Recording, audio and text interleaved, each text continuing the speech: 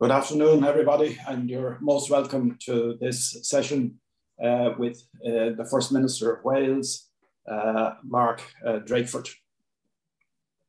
I want to thank the Welsh Government Office in Dublin, and particularly Catherine Hallett, for their help in putting this meeting together. It couldn't have been done without them. Before I introduce the First Minister, I'd just like to say that he will speak for about 20 minutes.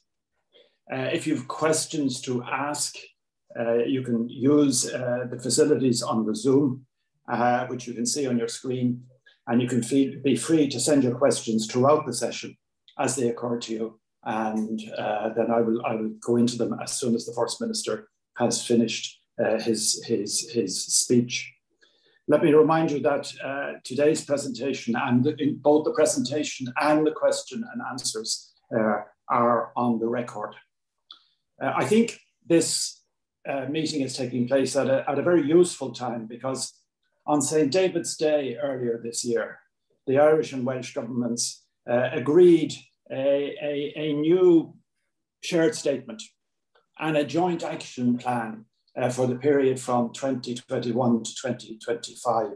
And I'm really looking forward to hearing the First Minister tell us what he has in mind about putting flesh on the bones of this joint action plan, which is an important event. I also want to say how pleased I am to see that the Irish consulate in Cardiff has been reopened.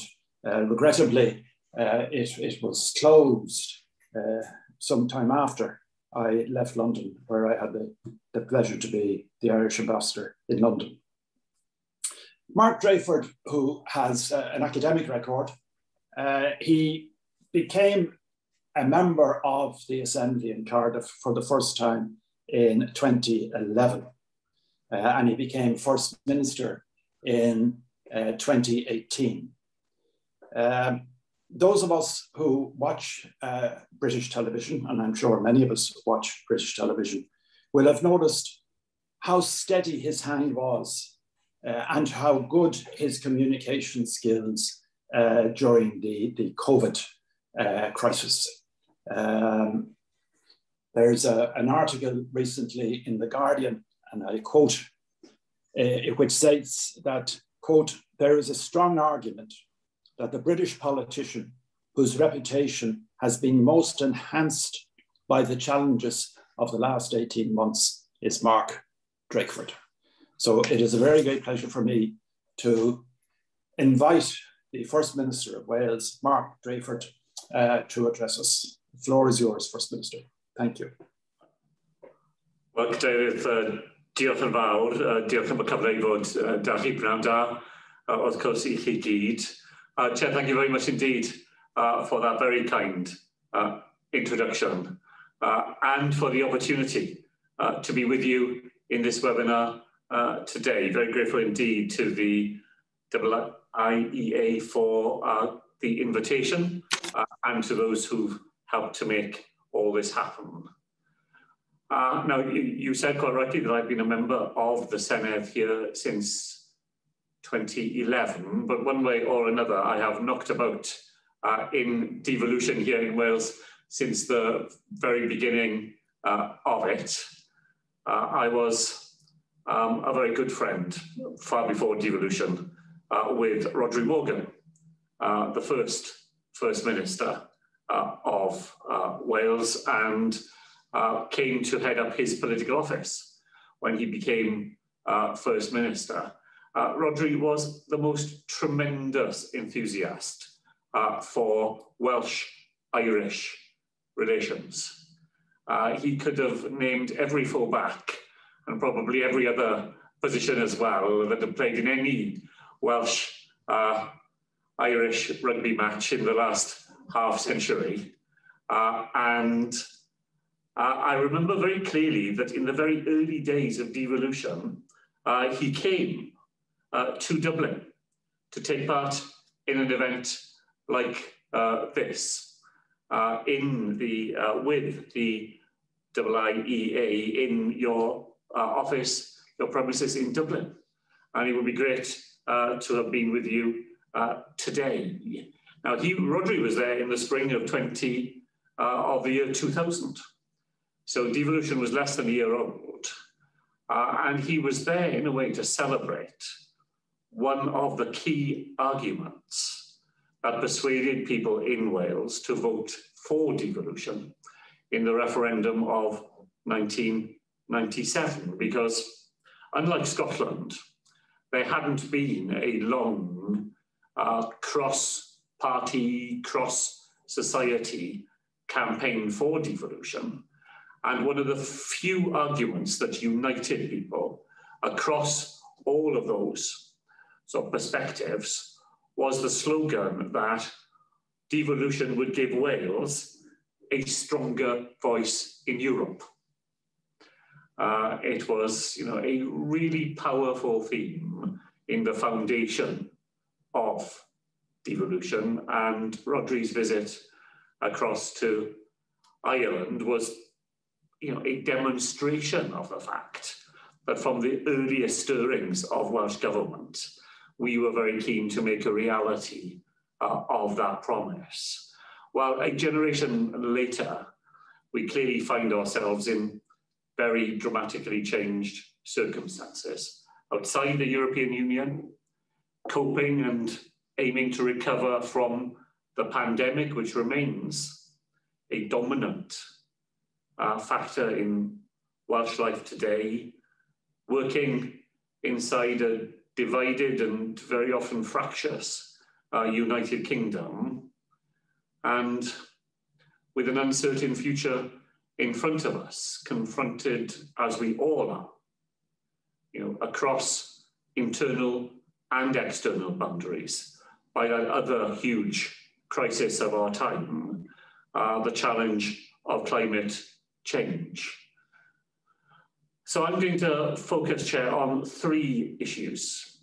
They're related issues, but I'll take them sequentially. I'm going to say something about the ongoing impact of Brexit here in Wales and in terms of Wales's relationships with other parts of Europe.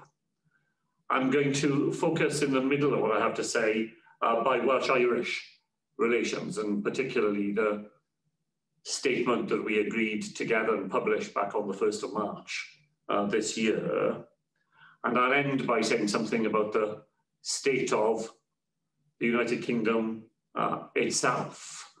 I say these things are intertwined with one another, but I'll take them in that order and then make a few final summing up suggestions. So I should begin, as I always do, by saying that the Welsh Government campaigned to remain in the European Union, believed that Wales's future was best secured by continuing membership. We failed to persuade a sufficient number of our fellow citizens in Wales of that proposition. And much as we might regret that, our focus, once the referendum was held, was not on the fact of Brexit, because that was decided in a referendum, but on the form of Brexit. And our main disagreements with successive UK governments ever since June 2016 has been on the way in which they went about negotiating the leaving of the European Union and the future relationship that we could have. We argued for a very different economic relationship, one in which we would have stayed in the single market, would have stayed in the customs union, and then would have negotiated a different set of political arrangements between the UK and the continuing members of the Union. Different and better deals were available, and our biggest regret is that we failed to persuade the UK government to take them. Now, today, it seems to me that the air is pretty thick with the sound of Brexit chickens coming home to roost. One of the themes that I'll return to more towards the end is the way in which Brexit has deepened fissures that were here inside the UK and exacerbated nationalisms, including nationalism here in Wales, which were there before Brexit, but have been given a new prominence and a new sort of fuel in the tank from the Brexit experience. In practical terms, in economic terms, we see every day the price that we are paying from the trade and cooperation agreement. As we predicted from the very start, we have seen the end within a matter of weeks of the seafood industry that had been painfully but enthusiastically grown in the north of Wales, particularly often using European Union funding to promote that growth. It was a thriving industry by the time we left the European Union. 90% of its products were exported to the southern parts of the European Union, and within 5 weeks, that industry was over. It's one gallant attempt to send products from Wales to the south of France just ended in complete failure. By the time the goods arrived there, with the many holdups that were now in its path, they were simply unsaleable. And that industry just does not exist today in the way that it did only a very short period ago. Communities in Holyhead, in Fishguard, in Pembroke Dock have seen a substantial fall in trade flows and a corresponding drop in economic activity. Where Welsh supermarkets have empty shelves, it is because we do not have hauliers, we do not have HGV drivers to carry on what previously was straightforward commercial activity. Today, hauliers in both directions, inconvenienced by red tape, where before there was none. The cost of doing business rising significantly. Products which passed freely across our maritime border for decades, now subject to costly delays and checks. And we haven't seen yet the real impacts because they are further delayed. Take back control, the UK government said, of our borders, and yet, just the last few days has had to announce a further extension to the point in which goods coming into the UK will be subject to those checks. So in so many aspects of our lives, we have seen the direct impact of the Brexit deal that was struck. And from a Welsh Government perspective, those impacts have been damaging to our economy and have created new barriers to many of those things that we have built up together over so many years.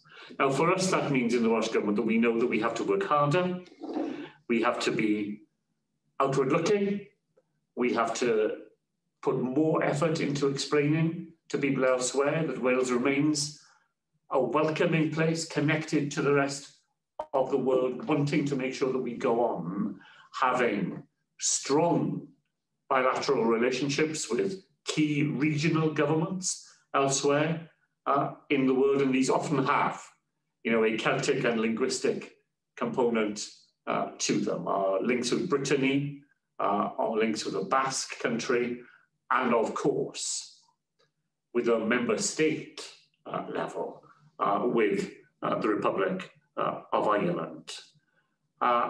Those bilateral relationships, I think, are all the more important when we no longer have the argument in those relationships that membership of the European Union created for us, those opportunities to meet, those chances to discuss that occurred naturally by our joint participation in European Union forums. Now we have to do more to recreate them in other ways and to give them a new form of substance.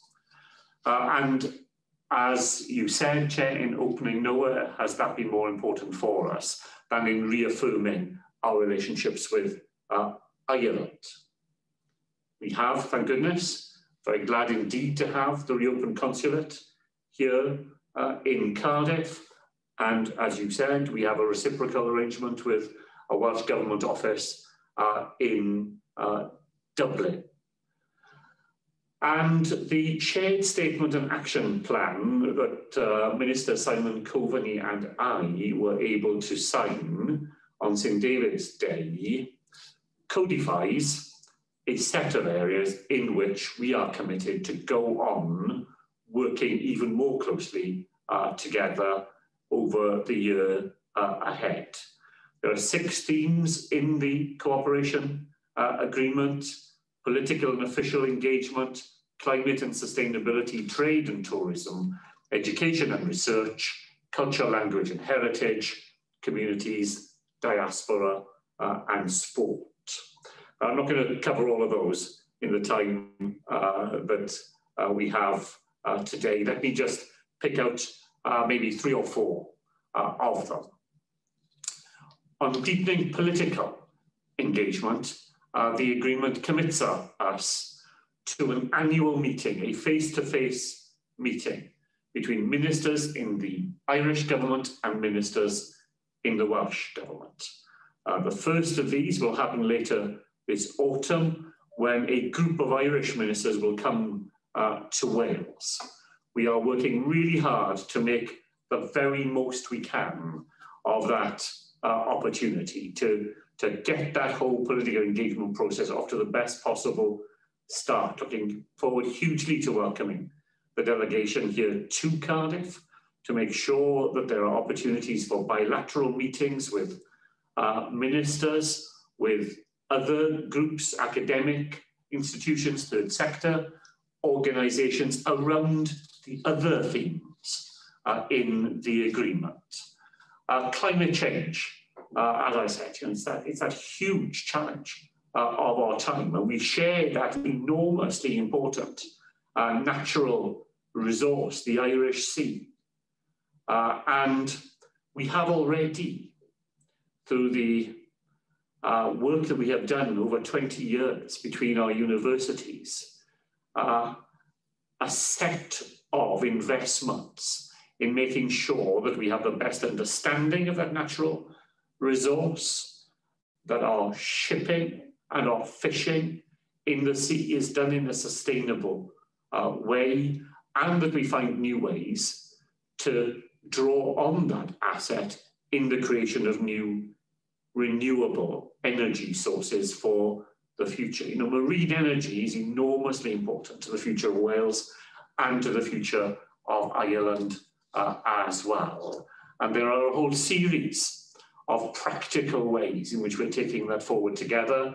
The Celtic Sea Alliance, a partnership between Wales, Ireland, Cornwall and the Isles of Scilly.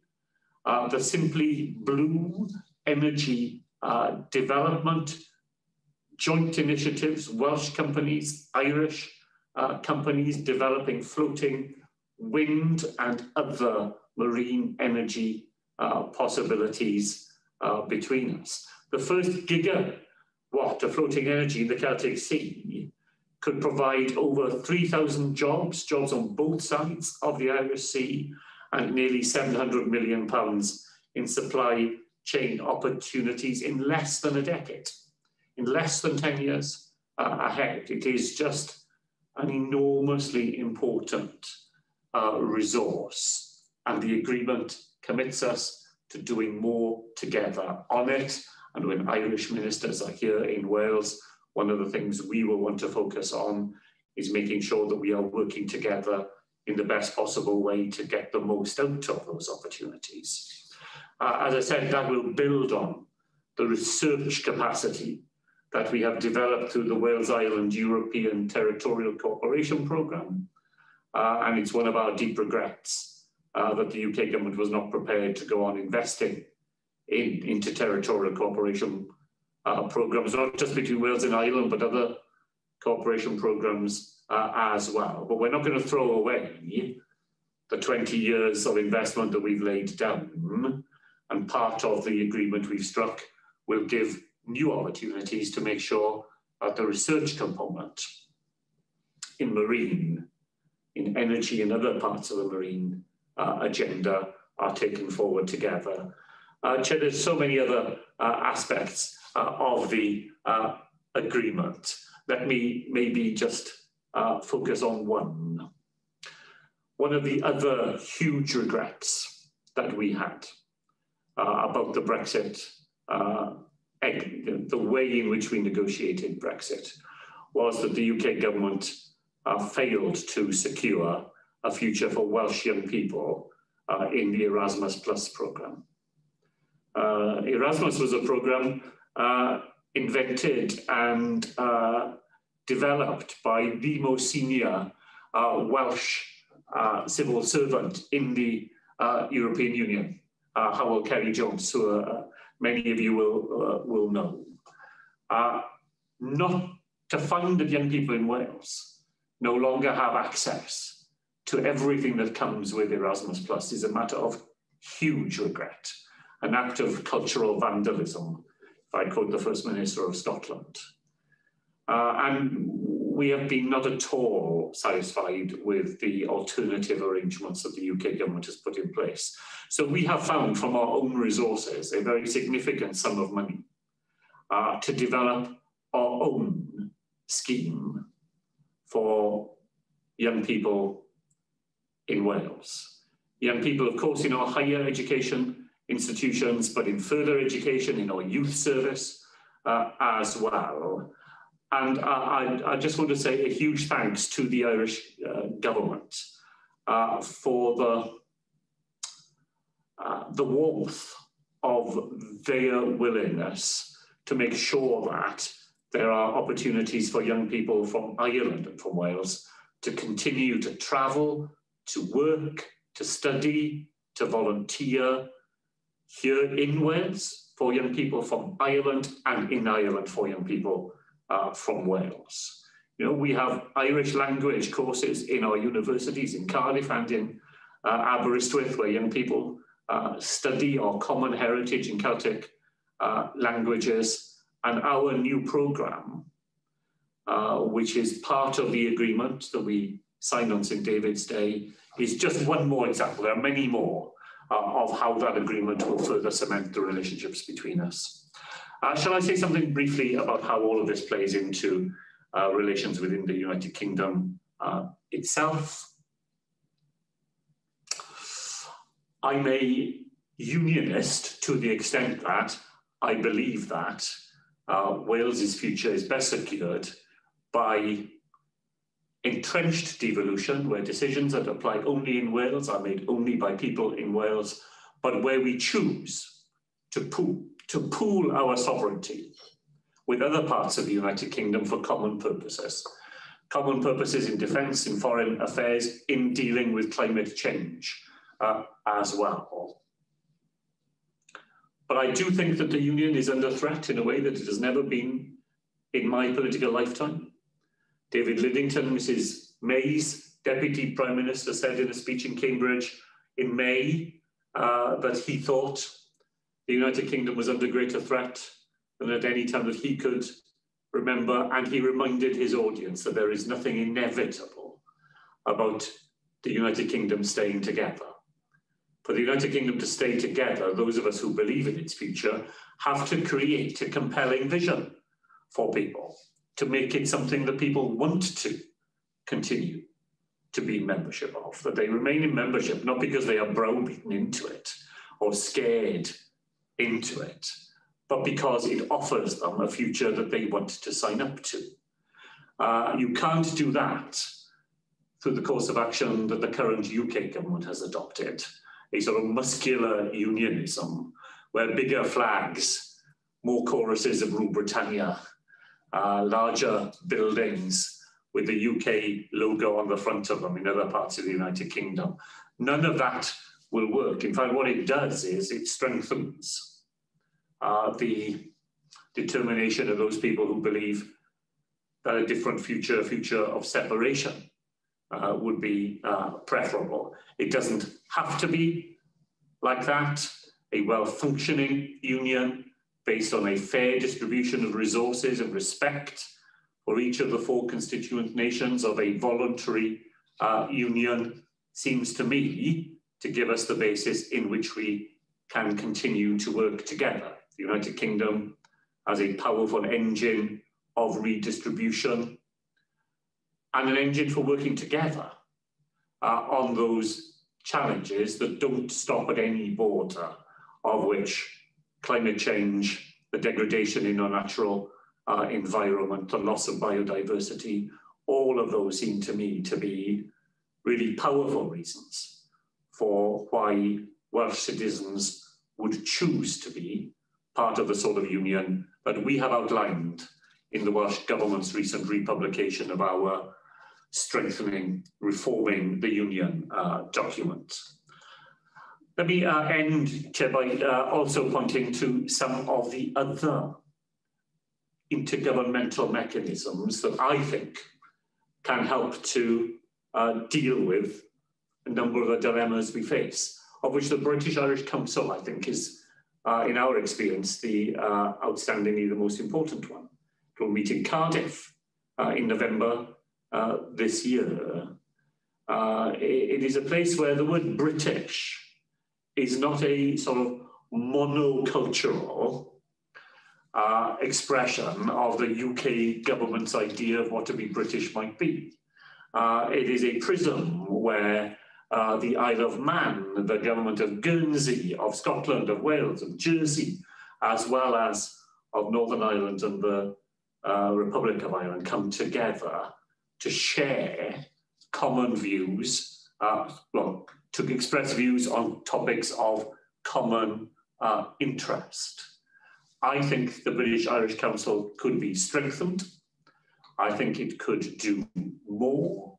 It could help to cement relationships between its component parts. And in an era where, as I said, those other ways of coming into contact with one another have diminished, then I think its significance as a forum increases. Its relationship with parliamentary forums that bring the different parliaments across the United Kingdom and the island of Ireland together is another way in which I think that forum is ripe for development and strengthening.